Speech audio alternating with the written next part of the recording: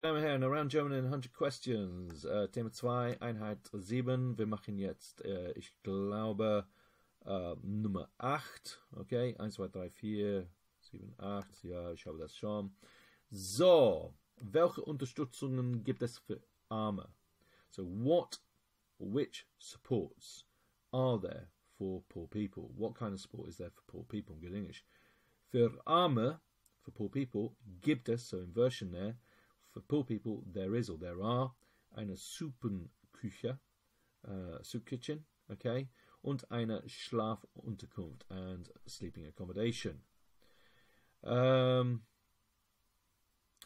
In Deutschland gibt es auch etwas Geld, das heißt Hartz IV.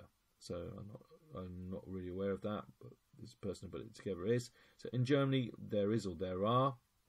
Auch also etwas Geld, some money, das heißt, that is called Hartz IV. Okay.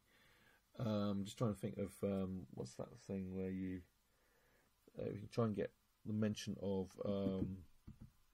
food banks, yeah? So let's have a think. Essenbank gibt es auch, also Essenbank, also zum Beispiel man geht zum Supermarkt und manchmal gibt es eine Liste von Sachen, dass diese Vorfahrts